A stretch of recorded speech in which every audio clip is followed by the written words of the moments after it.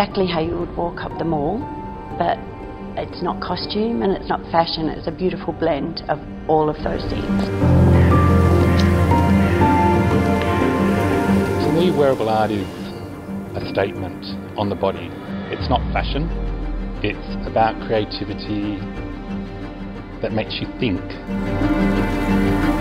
Wearable arts to me is an expression. Just pushing the extremes. It's taking art, using your imagination and just going for it.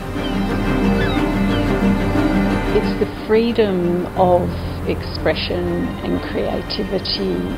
Just an incredible community. It's not just Western Australia, you know, there's artists from everywhere.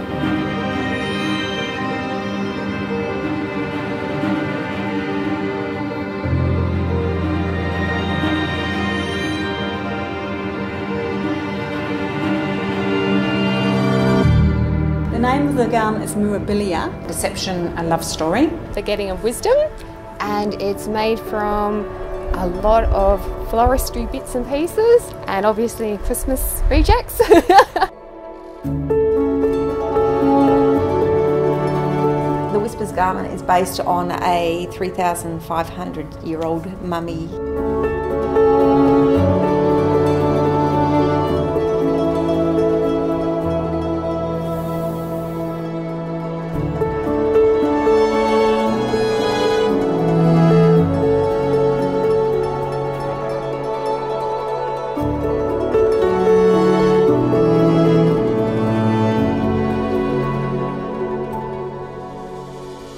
I'm Paul O'Connor. I've been involved in wearable art now for 2 years. I'm one of the judges. My name's Carolyn Marks and I'm the curator of Contemporary Art Spaces Mandurah. I'm looking at something that's very visually strong, that has great structural form. When you paint a canvas and it's on a wall, it's fixed, it doesn't move. Whereas when you put it on the body, it's got to work with the body.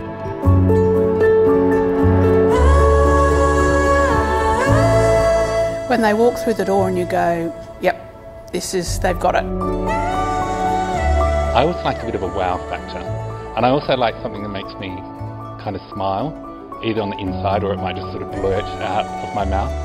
Something that engages with me somehow. I'm looking for the link between the artist's vision and story. What has the artist thought about in order to get where they've taken it?